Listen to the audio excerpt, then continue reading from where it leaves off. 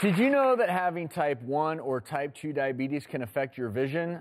Yes. Diabetic retinopathy, or DR, occurs when high blood sugar levels cause damage to blood vessels in the retina.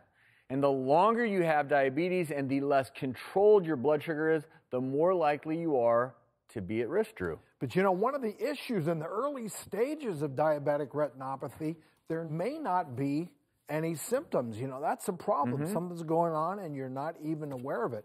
But as the condition progresses, a person may experience spots or dark strings floating in their vision, blurred or fluctuating vision, impaired color, dark or empty areas in vision, difficulty driving at night, or vision loss. And both eyes can be affected. DR is the leading cause of blindness among working age Americans. Dr. Holly Phillips visited retina specialist Dr. Alan Ho for information on screening for DR. I'm here today with Dr. Alan Ho.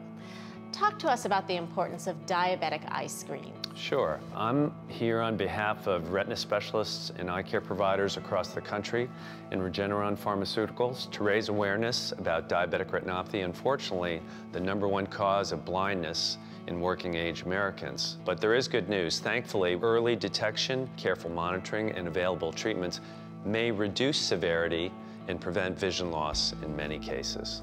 So what does an eye look like when it has diabetic retinopathy, which we also call DR? Let's first look at a healthy eye. This is a picture of the retina, and you see no evidence of bleeding or leakage. If you look at a patient with diabetic retinopathy, you can see here circled multiple areas of bleeding or retinal hemorrhages.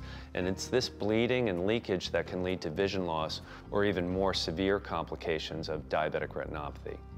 So if screening indicates that you do have DR, what are the next steps? If you do have DR, then you should speak to your eye care professional about what to do, when to be seen again, and whether or not treatments might be appropriate for you at that time. But even if screening shows a healthy retina, people who have diabetes should still schedule regular visits with their eye care professional to discuss how to protect against DR and the related conditions. Isn't that right? Absolutely. So how can people learn more about how to get screened? Your eye care professional can screen for diabetic retinopathy. Regeneron is also planning free diabetic eye screens at local community, health, cultural, and sporting events around the country.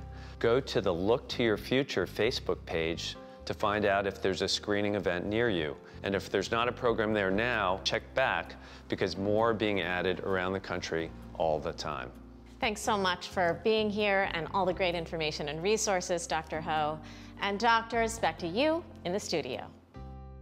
A big thanks to Dr. Holly and Dr. Ho. Eye care is such an important part of a comprehensive approach to managing your diabetes.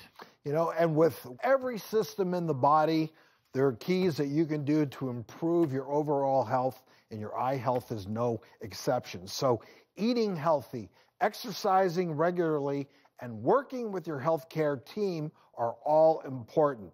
This can help lower your risk of vision loss or blindness from diabetic retinopathy. So be sure to see your eye care professional for regular screenings, and stick around, we have more to come.